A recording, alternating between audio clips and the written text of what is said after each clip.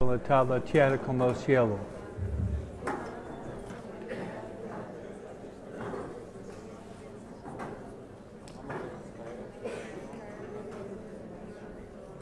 Dios te salve María, llena eres de gracia, el Señor es contigo.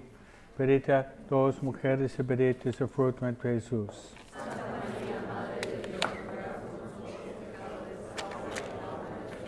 Gloria al Padre, al Hijo y al Espíritu Santo.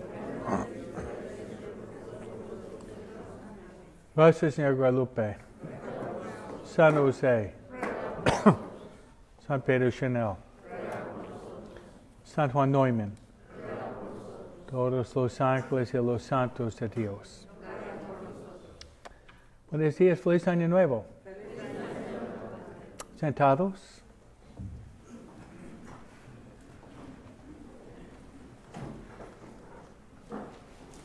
Escuchar la palabra de Dios. Lectura del libro del profeta Isaías. Levántate, resplandece, porque llega tu luz y la gloria del Señor brilla sobre ti. Porque las tinieblas cubren la tierra, una densa oscuridad a las naciones. Pero sobre ti brillará el Señor, y su gloria aparecerá sobre ti. Las naciones caminarán a tu luz y los reyes al esplendor de tu aurora. Mira a tu alrededor y observa todos se han reunido y vienen hacia ti. Tus hijos llegan desde lejos y tus hijas son llevadas en brazos. Al ver esto estarás radiante, palpitará y se ensanchará tu corazón. Porque se volcarán sobre ti los tesoros del mar y las riquezas de las naciones llegarán hasta ti. Te cubrirá una multitud de camellos y dromedarios, de Marián y de Efá. Todos ellos vendrán desde Sabá, trayendo oro e incienso, pregonarán las alabanzas del Señor. Palabra de Dios.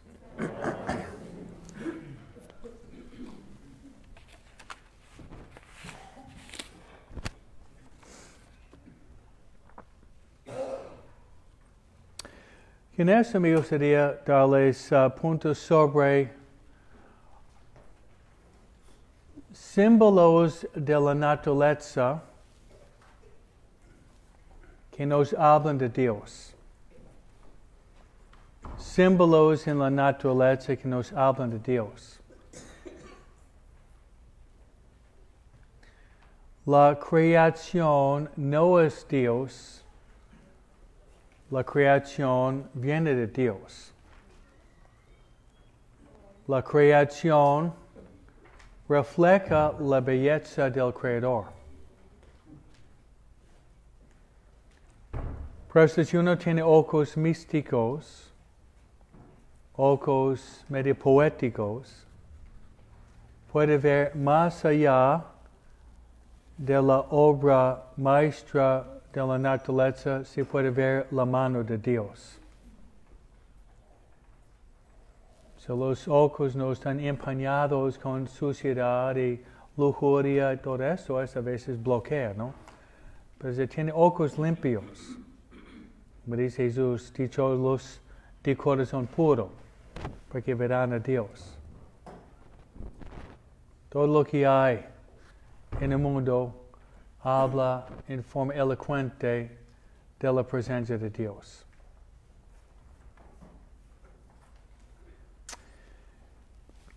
Entonces voy a dar varias indicaciones. Ustedes por su propia meditación podrían ver cuáles son elementos en la naturaleza que te acerca más a Dios.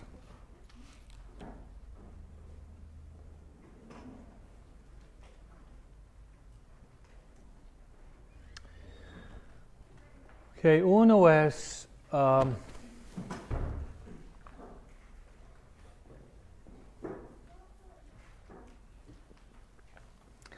luz del sol.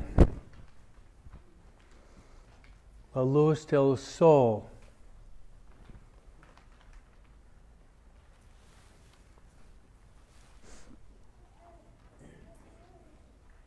A lo mejor yo podría pasar a los 5 puntos sobre esto. Okay? La luz del sol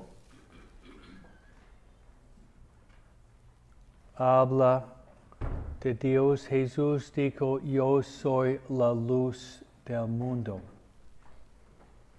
Al ver la luz del sol, pensar en Cristo, quien es la luz del mundo. Anotar esto. Y él dice que nosotros somos la luz del mundo también.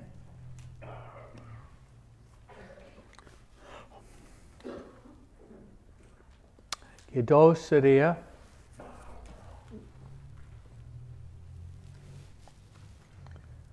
la aurora.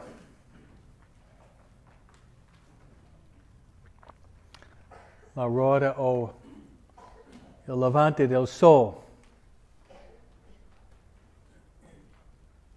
Usted habla en inglés dawn, ¿ok? La aurora. Que este simboliza la resurrección de Jesús, la primera Pascua.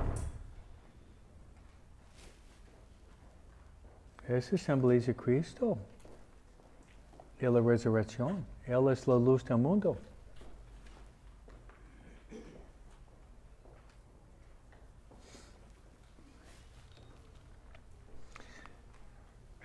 La iglesia enseña que cada domingo debería ser un mini Pascua. Cada domingo. Ese es el día más importante de la semana, es hoy.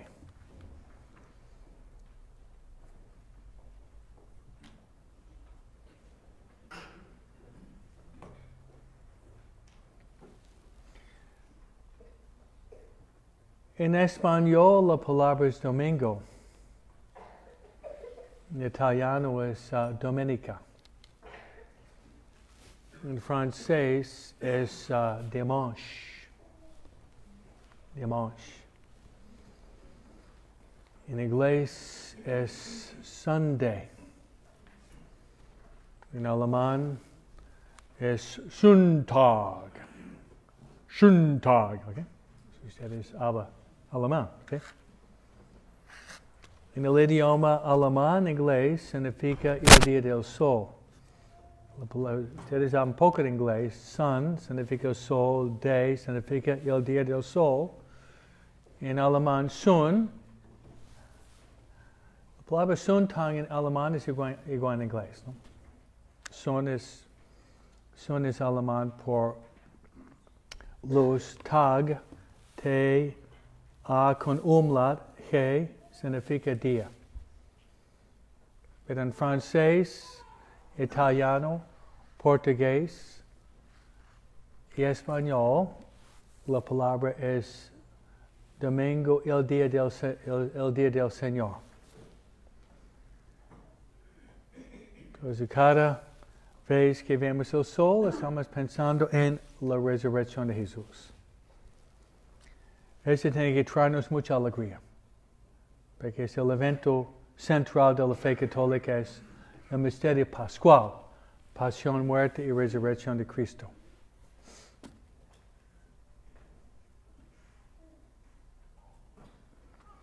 Vamos a seguir con este simbolismo,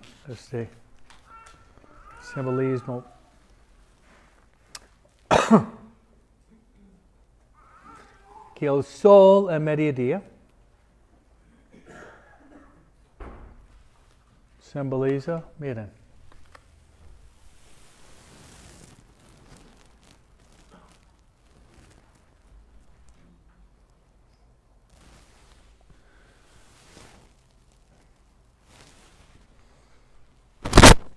la consagración de la hostia. ¿Sí?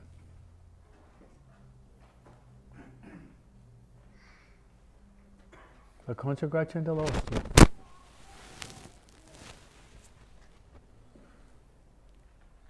Y el sol no es un triángulo, ni una línea directa, ni un rectángulo. Sol. ¿Qué es la hostia? Al levantar el sol, ustedes tienen que pensar en la misa y hagan una comunión espiritual. ¿Sí? Eso sí puede ser 1000 veces por día.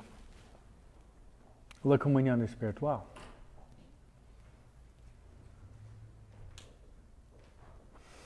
Que otra interpretación del sol es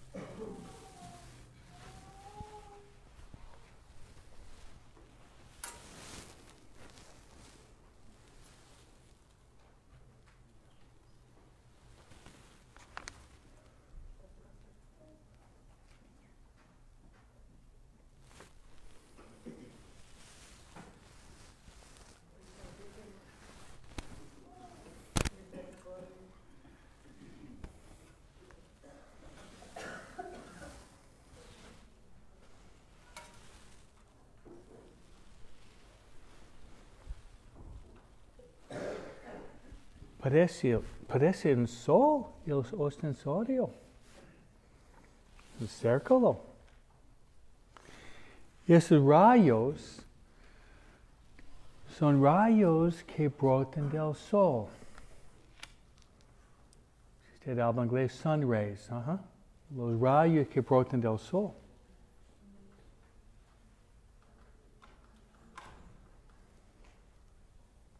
Yo voy a dar una interpretación más. Si ustedes se quieren, si les gusta el idioma, ustedes podrían escribir un poema de lo que había dicho. ¿Sí? Yo les di mucha materia para escribir un poema. ¿Sí? Tiene mucho. Y publicarlo y ser millonario. ¿Okay? Robert Frost, Emily Dickinson. Ustedes español Cervantes, ¿ok? Y el italiano Dante.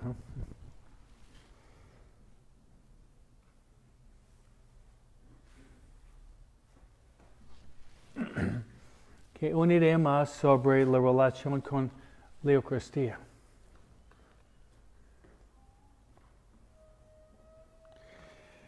Ustedes en California tal vez nunca han visto esto, pero de donde vengo yo, en este tiempo hace mucho frío. Cuando yo tenía la edad de sus hijos en este tiempo, yo hacía, a veces patinaba. Yo jugaba un poco hockey, no soy muy bueno en hockey, pero me defiendo un poco, ¿no? Yo hacía guerras con pelota de nieve. Eso era muy bueno, ¿no?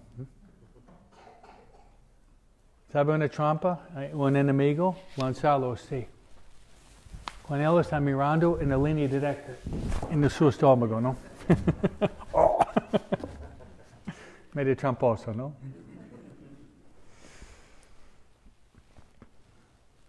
Ustedes vienen de México y viven aquí, no saben qué es el frío, ¿no?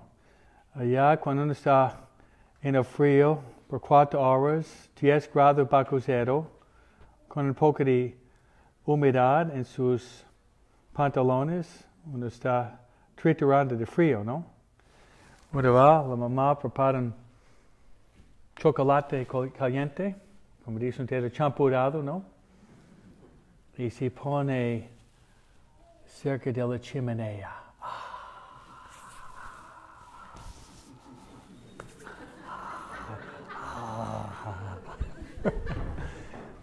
Estoy tocando el cielo con las manos.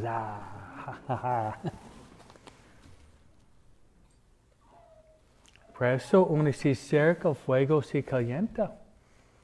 En la vida espiritual, ustedes se acercan a Cristo, la luz del mundo, usted recibe luz y calor. Amén. Pues más que nos acercamos a Cristo, la luz del mundo, más que tengamos luz que podemos usar para brillar sobre nuestros hijos, y más calor en nuestros corazones, más amor. Santo Tomás de Aquino, si han visto foto de él, vamos a celebrar su fiesta en 3 semanas. Tiene la luz del sol sobre su corazón. Y el lema de Santo Tomás es dejar que Dios brille sobre mí para que yo pueda brillar sobre los demás. Santo Tomás. Dejar que Dios brille sobre mí para que yo pueda brillar sobre los demás.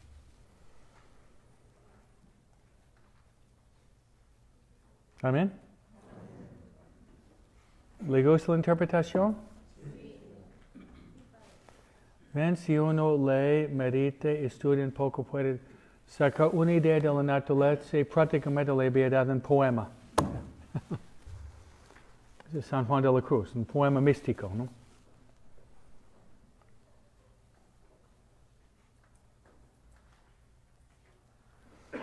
Por eso la próxima vez que ustedes están mirando el sol, tiene muchas ideas místicas, sacramentales, eucarísticas.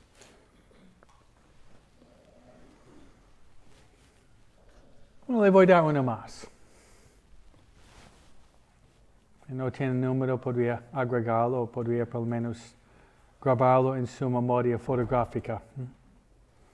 Ustedes tienen memoria fotográfica, ¿no? Pero todavía no está desarrollado, ¿no?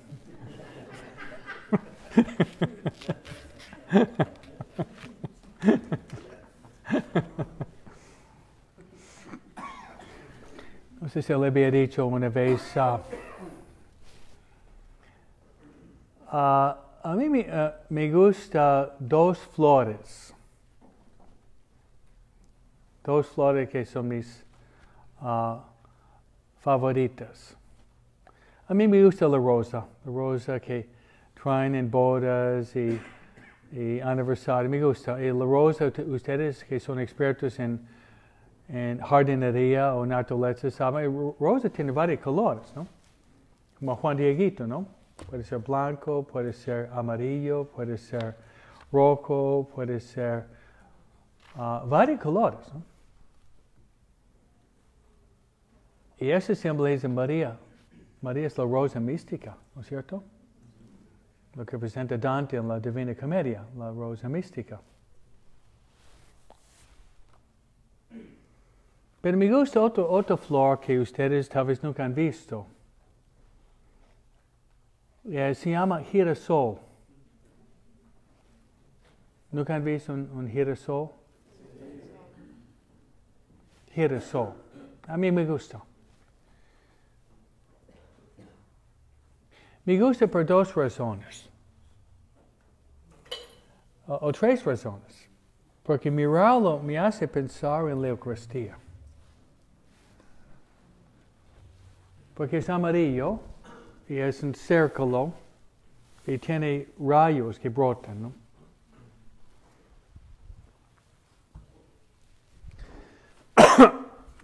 Pero otra razón es lo siguiente. Ustedes que son expertos en idiomas, la palabra girasol en inglés es sunflower. No sé si ustedes sabían eso. Es sunflower. Qué interesante el idioma.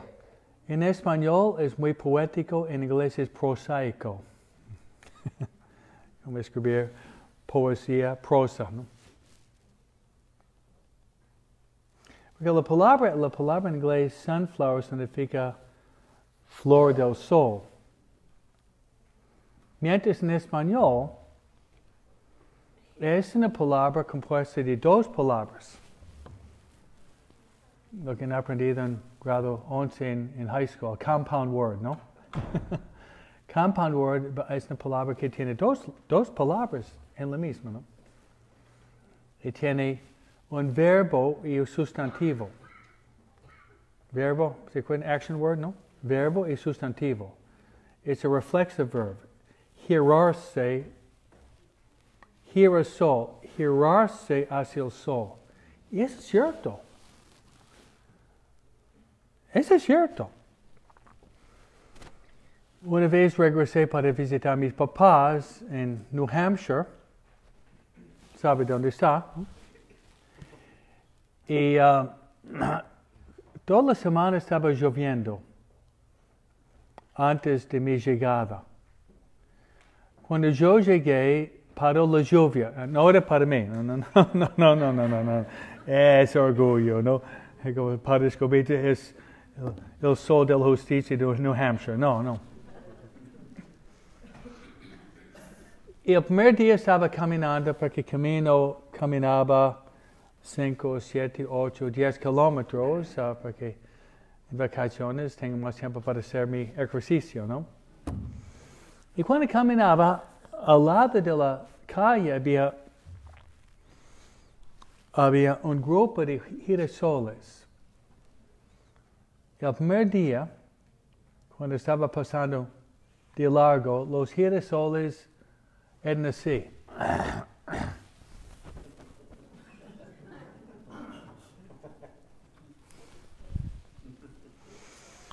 Como sus adolescentes cuando tienen que venir a la confirmación, ¿no? No podía resistir, ¿no? Cuando ellos salen,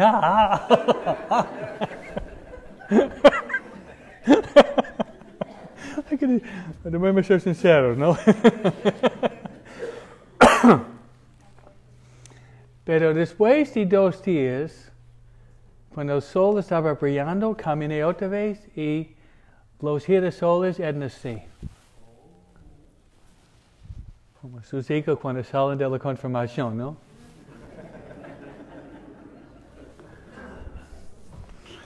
La libertad. Y me hizo pensar,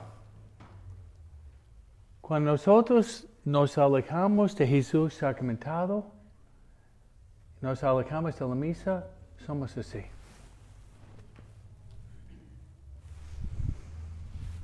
Santo Ignacio, desolación, triste, desanimado, desorientado. Pero cuando ustedes se acercan a Jesús sacramentado y ustedes comulgan, hacen su hora santa. ¿Cierto, Elvira? ¿Sí? ¿Es cierto? Sí, los que van a misa ahorita hacen su hora santa, notan la diferencia. Entonces Cristo nos da la felicidad. Nos da la felicidad. Amén.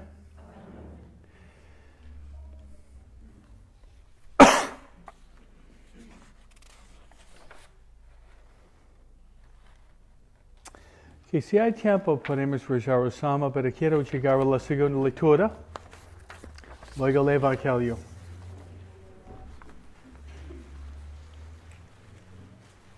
Lectura de la carta del apóstol San Pablo a los Efesios.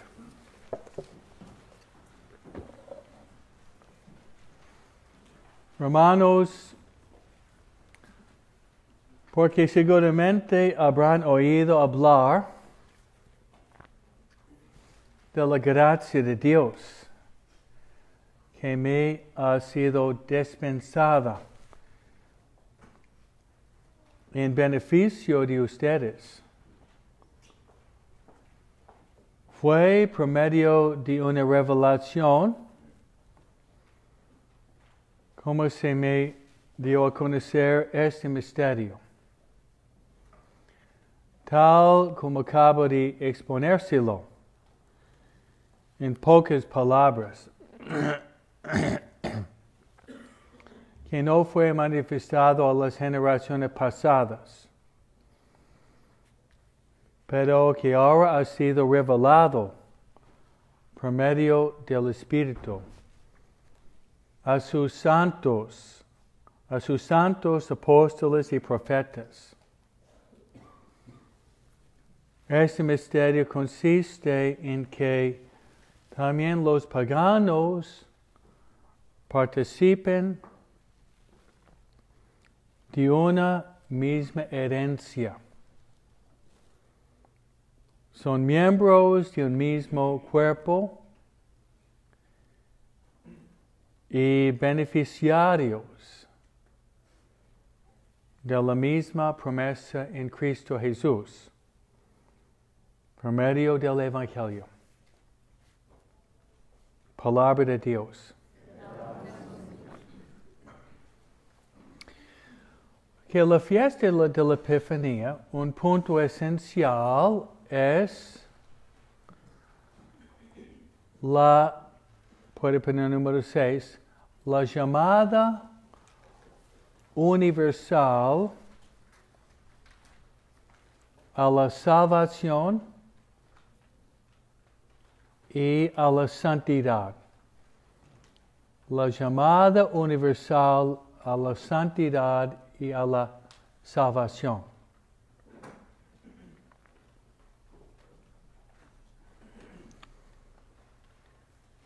La venida de los Reyes a Jesús significa que llama a todo el mundo a la salvación. Pensaba por principio el pueblo judío, no más.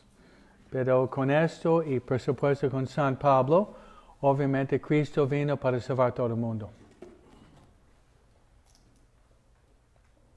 Por eso la Iglesia condena lo que se llama la Iglesia Católica Nacional. ¿Para qué es esto? Que la Iglesia Católica Mexicana está mal esto. De mexicano, yo no puedo entrar. Yo no nací en México, ¿no? La Iglesia Nacional Americana, ¿okay? No. La Iglesia Nacional China. En China ya existía esto y la Iglesia lo condenó. En el sur de los Estados Unidos había una Iglesia Nacional Americana. Está mal. ¿Oyeron? Entonces la palabra católico viene del griego kataholos, que significa universal. Universal abierta a todos. Si uno no entiende esto, no entiende la fiesta de la Epifanía. Y no entiende los escritos de San Pablo. Porque San Pablo fue a todo el mundo. Claro, lo que los apóstoles empezaron en Jerusalén, pero con la venida del Espíritu Santo se fueron a los 4 confines de la tierra.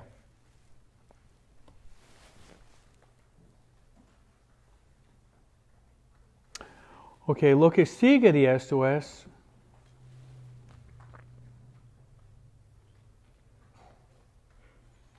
llamamiento a la vida misionera.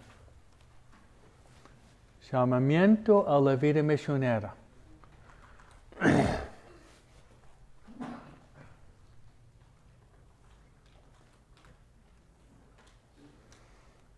Okay, al lado de ese número le voy a dar una máquina que todo el mundo entiende.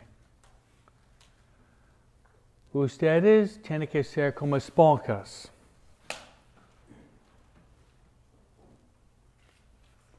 SpongeBob, ¿ok? Esponjas, ¿ok? Tiene que ser como esponjas. ¿Qué hace una esponja? La esponja absorbe. Pero la esponja, ¿tiene esponja en su casa? ¿Sí? Absorbe tanto que tiene que exprimirlo.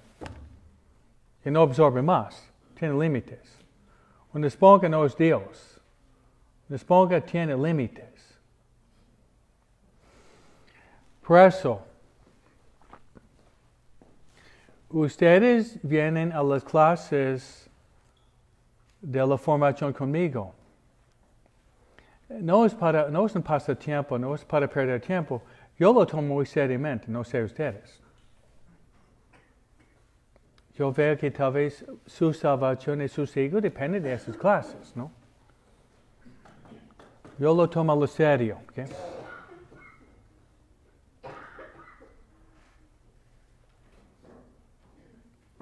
Pero si ustedes están absorbiendo, ustedes tienen que dar.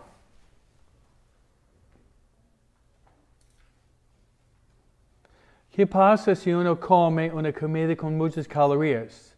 Si no los gasta, se engorda. ¿No? Termina gordo o gordito. Si uno recibe una comida con muchas calorías, se la tiene que dar.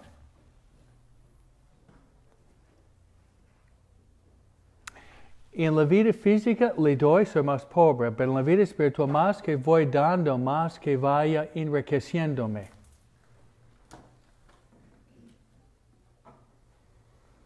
Yo pienso, hoy más que nunca debemos formar una iglesia misionera. Hoy más que nunca. Lo que le voy a decir no es para desanimar a nadie, pero tengo que hablar con realismo. Por cada persona que entra en rica significa rito de iniciación para cristianos adultos. Cada uno que entra, están saliendo 8 católicos cambiando religión. Eso da miedo. Se lo repito, si no me oyeron, ¿no? Por cada persona que entra en rica, están saliendo 8 católicos.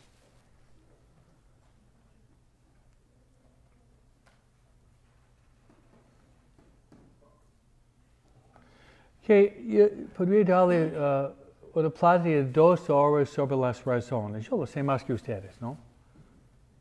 Sí, escándalos en la iglesia. Muy bien. Materialismo, sí.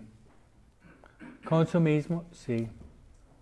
Un ateísmo militante que está agarrando a este país, sí. Yo podría darle una plática filosófica si le gusta, ¿no? Raíces filosóficos de esta razón. Pero yo voy a decir la razón principal por la ida de la iglesia. Juan capítulo 6. Juan capítulo 6. Yo soy el pan de vida. Que el que come mi cuerpo y bebe mi sangre tendrá la vida eterna. Yo lo resucitaré el último día. Tal vez el discurso más brillante de Jesús en la Biblia. Brillante. Y tenemos el maestro mejor en el mundo, da una prédica después de multiplicar los panes, caminar sobre las aguas, ¿no? ¿Y qué pasa? Bye bye, Jesús. Bye bye. Casi todos, menos los apóstoles. Yo dije, ustedes me van a dejar también. Señor, ¿quién iremos? Tú tienes palabra de vida eterna. Jesús responde, es cierto que los llamé, pero uno de ustedes es un diablo. Juan 6:71. Refiriéndose a Judas Iscariote. Entonces tal vez estoy hablando en forma implícita, pero si uno tiene fe en la Eucaristía, nunca va a dejar la Iglesia Católica. Amén.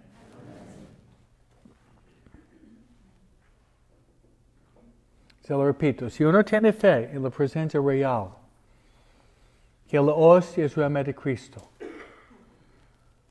no va a dejar la fe católica por una religión falsa, porque las otras religiones son falsas.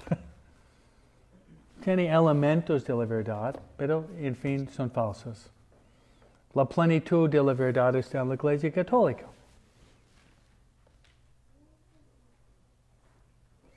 Pero si uno se fija en las fallas de los miembros, en peleas entre grupos, un coro que no le gusta la manera que canta, o que la iglesia es frío hoy, o entra el gato de los padres durante la misa. A veces pasa, ¿no? El día estaba predicando, lo agarré en mis manos, ¿no? Fue la Navidad, sí. Pero si uno se fija en lo exterior, es claro que va a dejar la iglesia. Pero si uno está enfocándose en Jesús, ¿por qué cambiar religión? Porque no tiene fe. No tiene fe.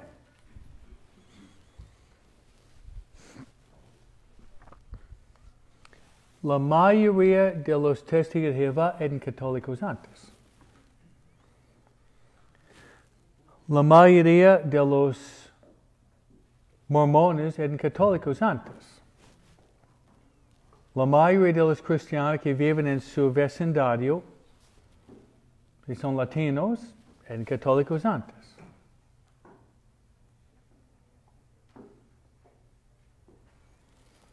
Pero yo pienso que no es tiempo para sentarse sobre nuestras manos y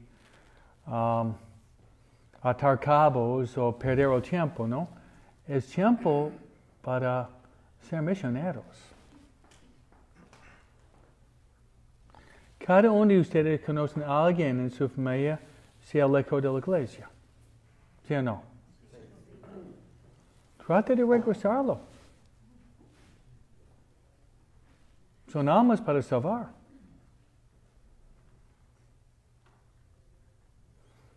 Y hablarle de Juan capítulo 6. Hablarle de la Eucaristía. Y afuera usted también, si tiene $100 como regalo de Navidad, comprar 10 películas del El Gran Milagro, regalarlo. ¿Cómo uno podría ver esa película sin ser tocado? ¿Lo sabe la película? Yo pienso, es imposible verla con buena voluntad y no tocar el corazón.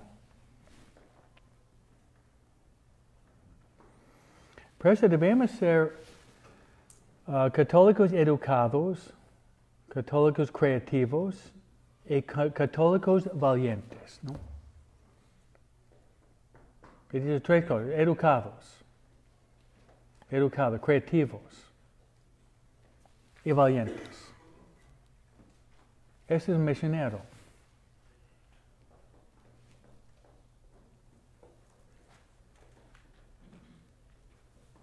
Entonces yo le doy un desafío, okay, cada mes este año, cada persona va a acercar a una persona de regresar a la iglesia. Ustedes van a acercar, cada persona va a acercar 12 personas de la iglesia este año. Yo le voy a ganar, yo voy a acercar más. Para mí 12 es poco, ¿no? La manera que yo lo hago es predicando, pero sentado en el confesionario. Ayer estaba en el confesionario casi 10 horas, ¿no? Estoy cansado. Porque cansa, ¿no? Pero cada persona es un alma para regresar a Dios. Es un alma para regresar a Dios.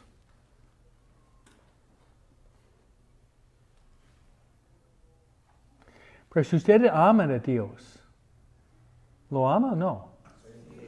Debería amar lo que ama a Dios, la salvación de las almas. Si no, tenemos poco amor. En puras palabras, ¿no? Dicen los americanos, words are cheap, put your money where your mouth is, pal. Palabras son baratas, ¿no? Oración, penitencia, ayuno, estudio y buscar las oportunidades.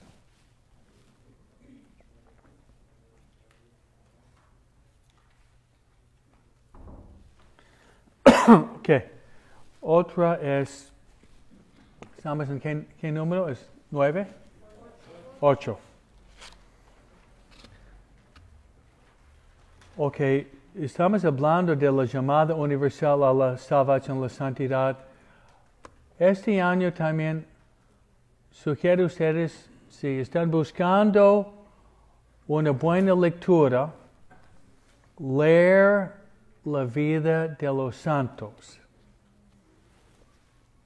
Leer la vida de los santos. Y mi sugerencia sería de comprar esos libros.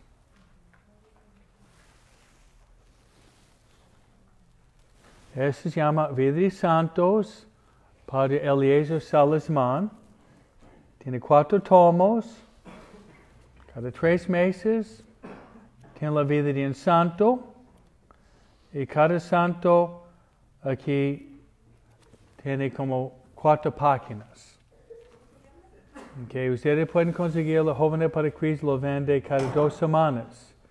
Después de la misa por la mañana a las 10. Vida de Santos. Por personas que no leen mucho, hay personas que leen mucho, uno puede leer la vida en 15 minutos, 10 minutos. Porque nosotros debemos tener modelos. Uno quiere ser un modelo de Hollywood, mira Hollywood, ¿no? Uno quiere ser beisbolista, va modelándole sobre Kershaw, un atleta que le gusta, ¿no? Debemos tener modelos en la vida cristiana católica, ¿no?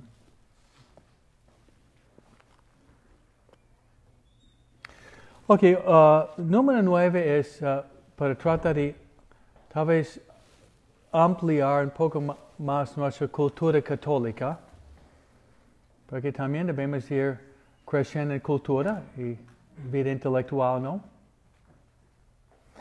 Que esta semana de los santos americanos. ¿Sí?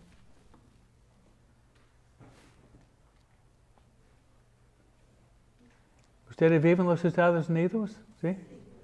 Bueno, deberían conocer los santos aquí, ¿sí o no? Si no hace falta de educación, yo pienso que hay que conocer. Sí, Santo Toribio y Miguel Pro y José Luis Sánchez de Río, Cristóbal Magallanes, los santos Juan Diego mexicanos, ¿no? O de Guatemala, ¿no? Pero deberíamos conocer los santos aquí. Entonces les voy a mencionarlos y tal vez para la confirmación sus hijos podrían escoger uno de esos santos.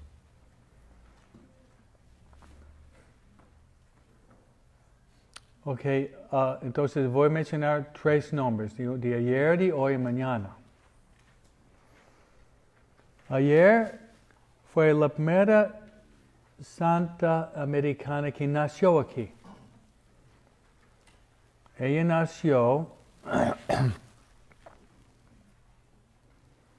2 años de la Revolución Americana. ¿Ustedes son ciudadanos? ¿Todavía no? ¿Cuándo fue? ¿Qué año? 1776. Ella nació 2 años antes. Su nombre es Saint Elizabeth Seton, San Isabel. Seton, S-A-T-O-N. Es una santa increíble.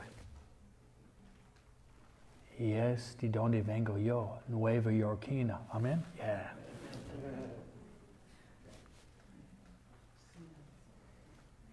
No era fanática de los Yankees porque no existían todavía, ¿no? Ella nació de la iglesia episcopaliana de la alta sociedad americana de Nueva York. ¿Okay? El rango aristocrático, ¿no?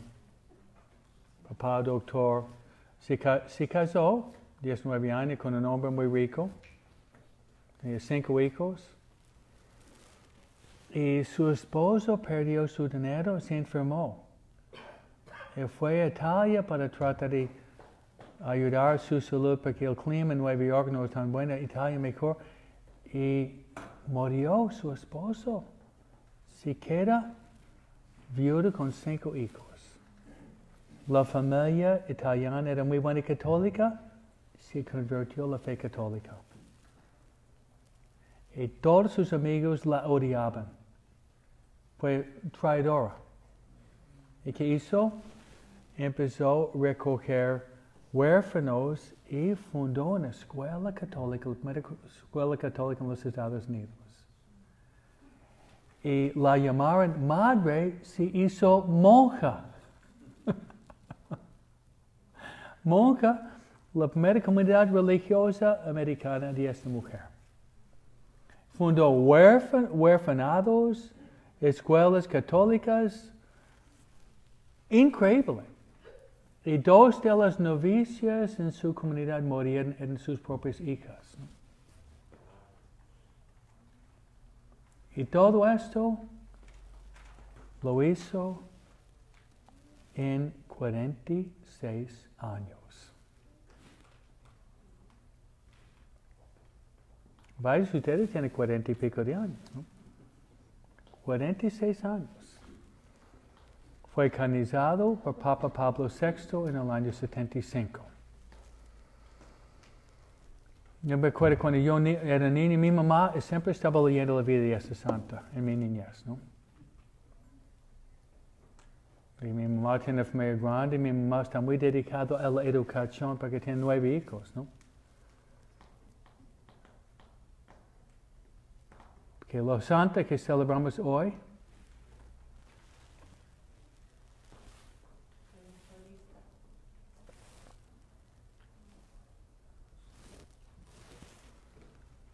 está sepultado donde yo estudiaba y enseñaba por 5 años en la ciudad de Filadelfia. Su nombre es San Juan Neumann. Yo fui a ver su cuerpo más que una vez. Está sepultado en la ciudad de Filadelfia. San Juan Neumann. ¿De dónde vino? Vino de Checoslovaquia. Se llama Bosnia también. Oigan esto. ¿Sabe por qué había viajado aquí? Porque tenía demasiados sacerdotes en Checoslovaquia. No, yo nunca escuché eso en mi vida. Había tantos jóvenes que querían ser, no había más espacio. Él viajó a Ellis Island, Nueva York, desembarcando con $1 y fue ordenado en como 2 semanas porque tenía todos sus estudios.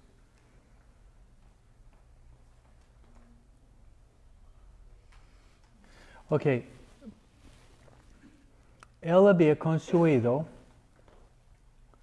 en 8, 9 años cerca de 50 iglesias y escuelas parroquiales. Y la próxima vez que vayan a Filadelfia, ¿se van a ir la semana que viene, no? De verdad, no soy experto, pero tiene entre las más bonitas iglesias en el país.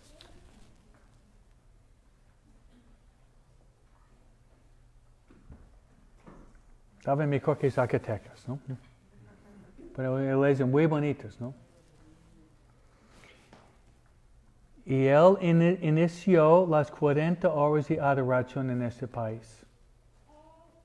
Una noche tenía su vela prendida y se quedó dormido. Y cuando se levanta, todos sus papeles fueron quemados, menos uno que decía empezar los 40 horas. Y entendió que Dios permitió quemar sus papeles para ver un papel que fue empezar las 40 horas de adoración. ¿Saben qué es? No, Padre. Que 40 horas es exponer al Santísimo 40 horas sin parar. Y la gente viene adorando a Jesús sacramentado. San Juan Neumann. El santo que celebramos mañana es un santo americano. Él vivía en Canadá. Su nombre es San Andrés Besset. La próxima vez que vayan a Canadá ustedes, ¿no?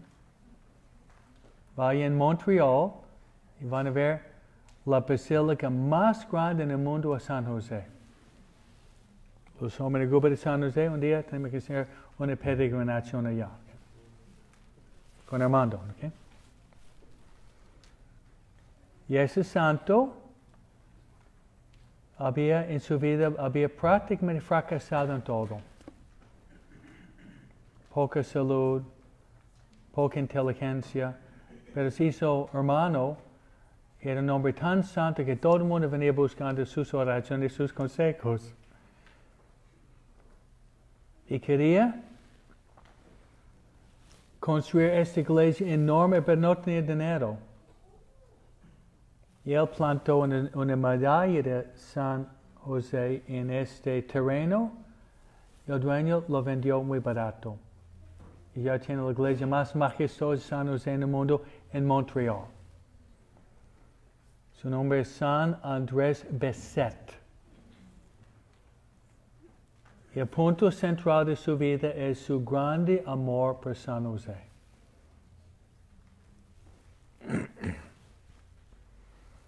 Ok, ustedes pueden poner el número 10, es yo tengo que ser un santo.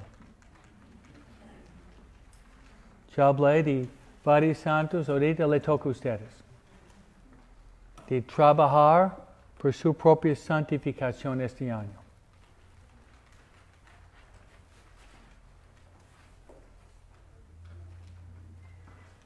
¿Qué significa un buen año? Un buen año. Tiene más dinero, ¿no? Casa más grande, un Maserati. Todo el mundo, amigos, ¿no? No hay problema con salud, no. Es el año bueno, ¿no? El año bueno es el año donde nos acercamos más a Dios. Amén. Es esto.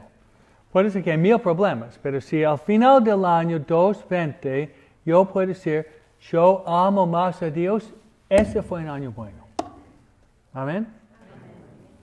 Es muy diferente que el criterio humano, ¿no? No, dinero, amigos, casa nueva, un nuevo carro, no hay problema con salud, todo el mundo mira sonrisa, ¿no?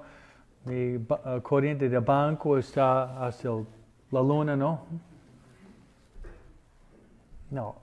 Si yo me acerco a Dios, ese es un buen año. Si mis hijos están más cerca de Dios, es un buen año. Si al final del año 2020 cada hijo en mi familia conmigo está comulgando con amor, es un buen año. Amén. Es un buen año. Amén. Están tan cansados que no pueden levantarse o pueden levantarse.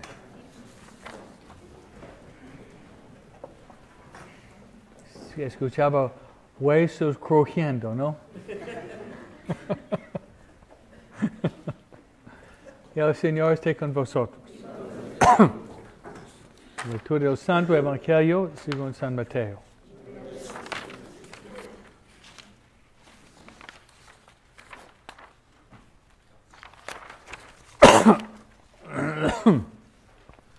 cuando nació Jesús en Belén de Judea, bajo el reinado de Herodes, unos magos de Oriente se presentaron en Jerusalén y preguntaron, ¿dónde está el rey de los judíos que acaba de nacer? Porque vimos su estrella en Oriente, hemos venido a adorarlo. Al enterarse el rey Herodes, quedó desconcertado y con él toda Jerusalén. Entonces reunió a todos los sumos sacerdotes y a los escribas del pueblo para preguntarles en qué lugar debía nacer el Mesías. En Belén de Judea, le respondieron, porque así está escrito por profeta, y tú, Belén, tierra de Judá, ciertamente no eres la menor entre las principales ciudades de Judá, porque de ti surgirá un jefe que será el pastor de mi pueblo Israel. Herodes mandó llamar secretamente a los magos, y después de averiguar con precisión la fecha en que había aparecido la estrella, los envió a Belén diciéndoles,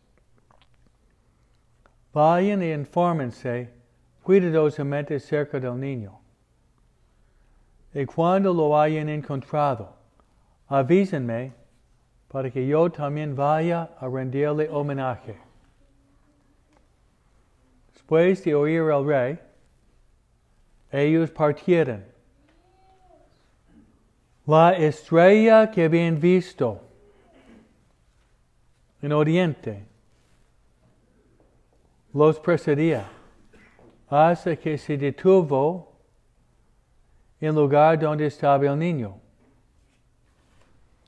Cuando vieron la estrella, se llenaron de alegría. Al entrar en la casa, encontraron al niño con María, su madre, y postrándose le rindieron homenaje. Luego, abriendo sus cofres, le ofrecieron dones, oro, incienso y mirra. Y como recibieron en sueños la advertencia de no regresar al palacio de Herodes, volvieron a su tierra por otro camino. Palabra del Señor.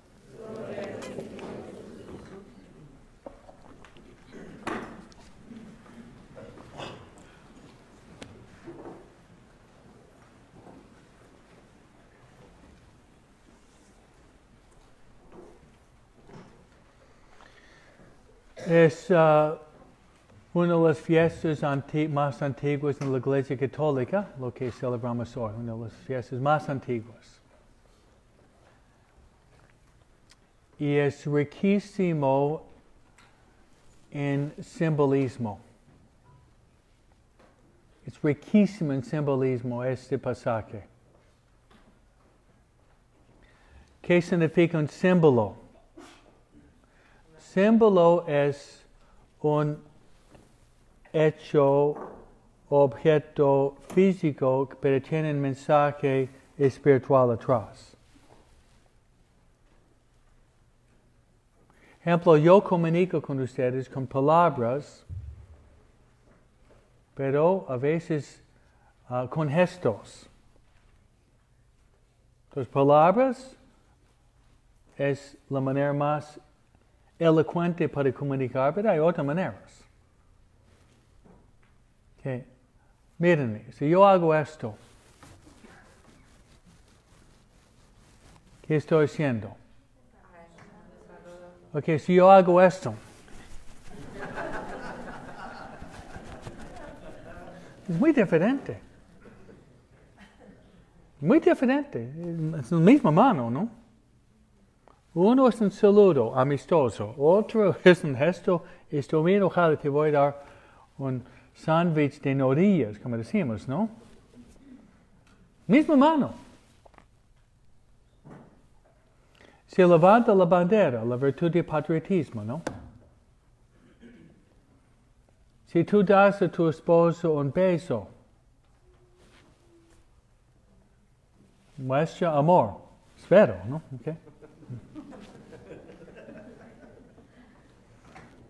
Ella le da un beso, dame la llave para comprar una camisa nueva, ¿ok? Okay. Pero comunicamos en nuestra vida mediante símbolos, ¿no? Eso está cargado con símbolos muy hermosos.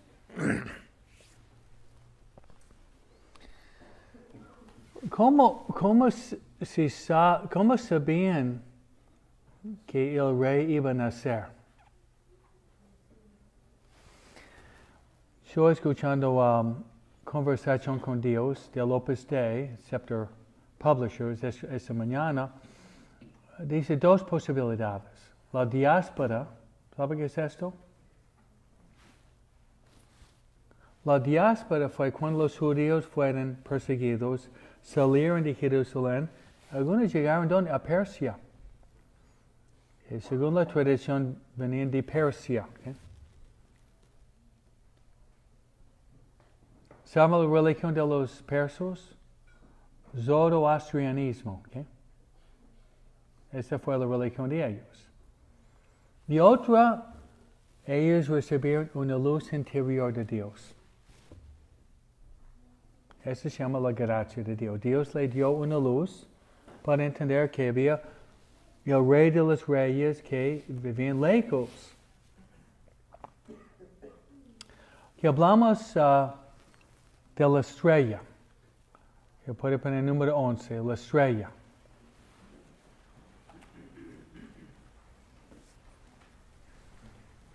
Que significa personas, cosas o lugares que me acercaron a Dios. Cosas, personas, lugares que me acercaron a Dios.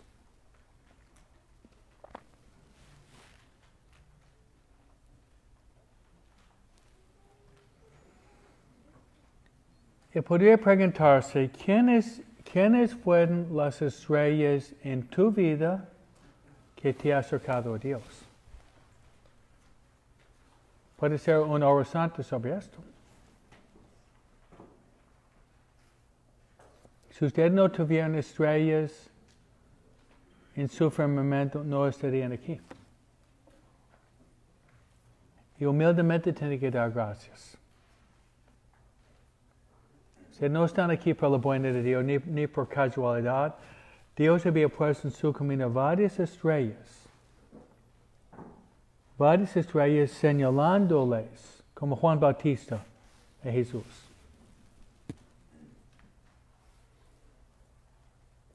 Es muy bueno pasar por 10 o 15 minutos en silencio hoy día, con la puerta cerrada, rebobinar la película, las estrellas que Dios había puesto en mi vida y dar gracias.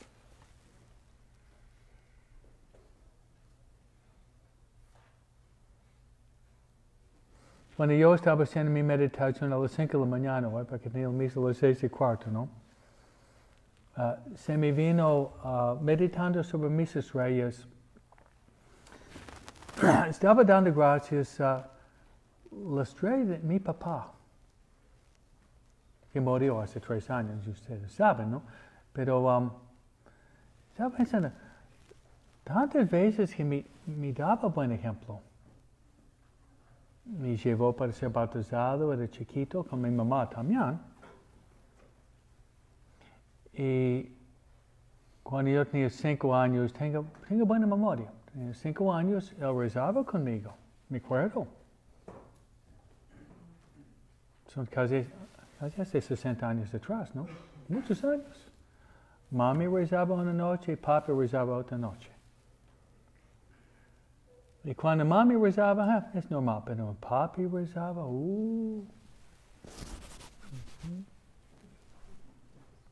sentía una fuerza. Me hice pensar como niño, la oración no es solamente por mujeres, hombres rezando también, papi rezando al lado. Mami rezaba más calmado y más duración, pero papi rezaba era más rápido, ¿no? Estilo nuevoyorquino, ¿no? Y me acuerdo el poder del ejemplo. Cuando la misa cambiaba de latín a inglés, yo soy más vieja que ustedes, ¿no? ¿Quién fue uno de los primeros para leer la palabra de Dios en la iglesia? Era mi papi. Y fue en los días, la edad de papás de sus abuelos, porque yo soy mucho mayor que ustedes, ¿no? Él tenía que subir en púlpito. Cuando la iglesia estaba llenísima. Y todo el mundo, mil personas mirando a mi papi leer y yo mirando, ese es mi papi. Ese es mi papi, ese es mi papi.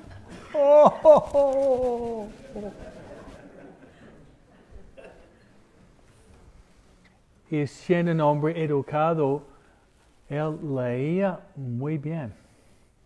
Estaba impresionado, ¿no? En Nueva Jersey había lectores y comentaristas. Entre la palabra había un breve comentario. O era lector o comentario. Y en mi niñez, mi papi me motivaba de ser monaguillo. Yo no quería ser monaguillo. Monaguillo no es para mí, ¿no? Porque uno tiene miedo.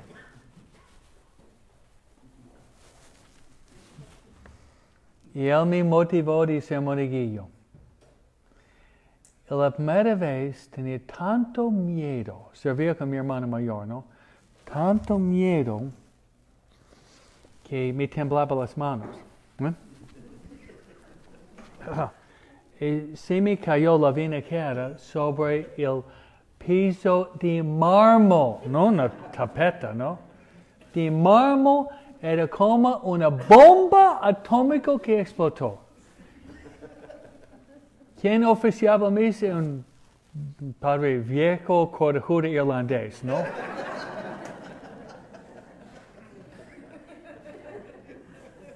Cuando yo llegué en la sacristía, me regañó tan fuerte.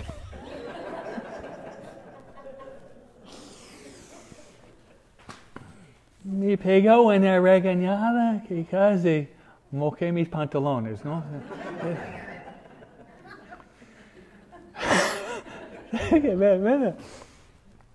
Y regresé a la casa y he dicho, papi, fue la primera vez y es la última vez que voy a servir. Voy a colgar mi ropa de monaguillo. ¿Okay?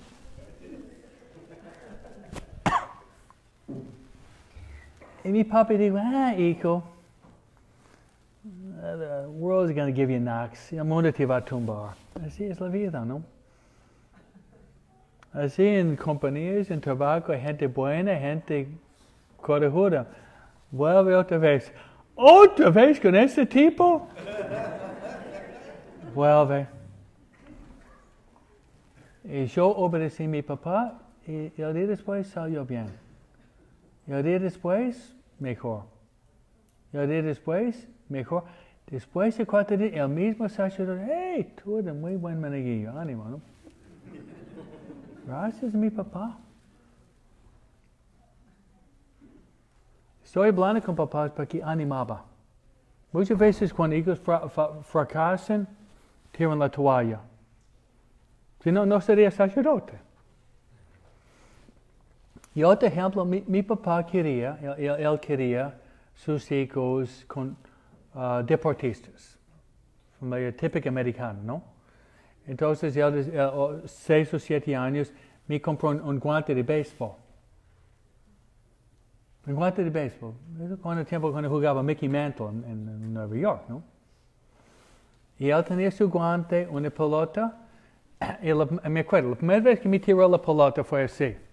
Hijo, sí papi, mano así, sí papi. Me tiró, ¡pum! Con mi guante, no. Nunca más es deporte estúpido, ¿no? No, hijo, es la vida, ¿no? Y empezaba a tirarme. Y terminé jugando béisbol en la universidad.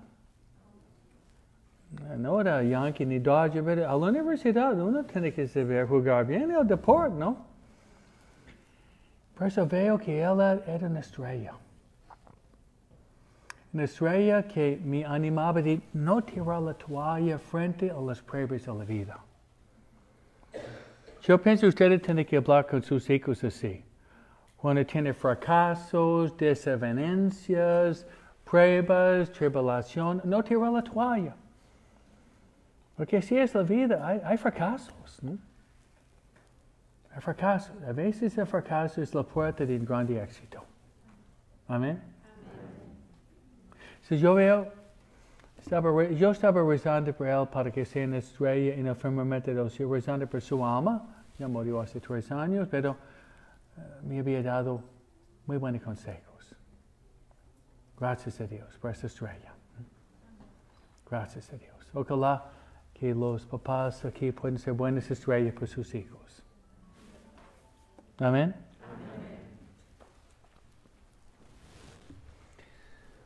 Ok, estamos en número ¿qué?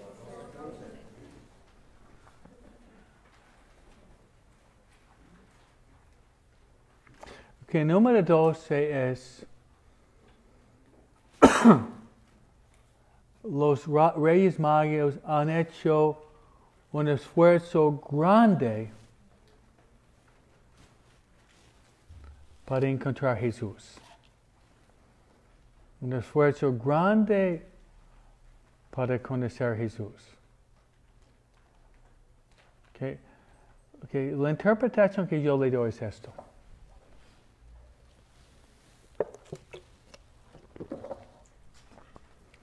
¿Ustedes quieren ser buenos católicos? Sí. ¿O quieren ser mediocres? No oigo. Si quieren ser buenos católicos, tienen que trabajar muy fuerte.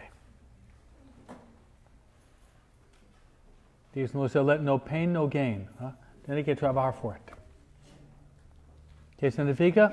La confesión frecuente, su rosario cada día, leer buenos libros, que venir a las clases es lo mínimo.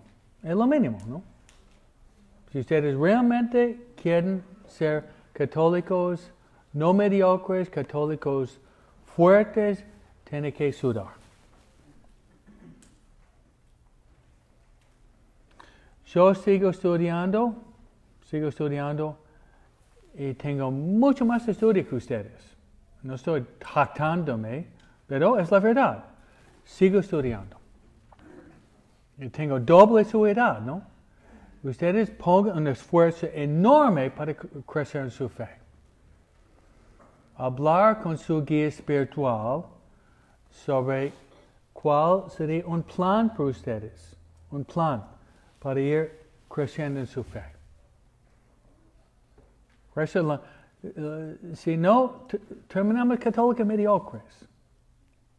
El problema mayor en la iglesia católica, demasiado católicos mediocres, tibios, de media tinta, que siguen lo mínimo, no lo máximo de santidad, lo magis, ¿no?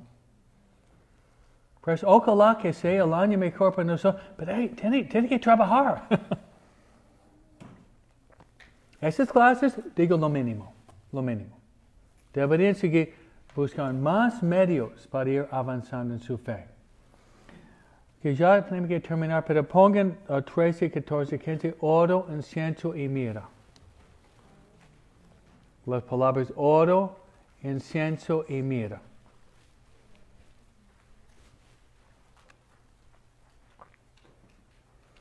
Al lado de oro, Cristo Rey. Incienso, Cristo Dios. Mirra, Cristo Hombre. Esos tres regalos representan la realeza de Cristo, su divinidad y su humanidad, destinado a morir por nosotros. Amén. Vamos a rezar, María, que podamos realmente vivir este año que sea el año mejor en nuestra vida. Amén. Dios te salve, María.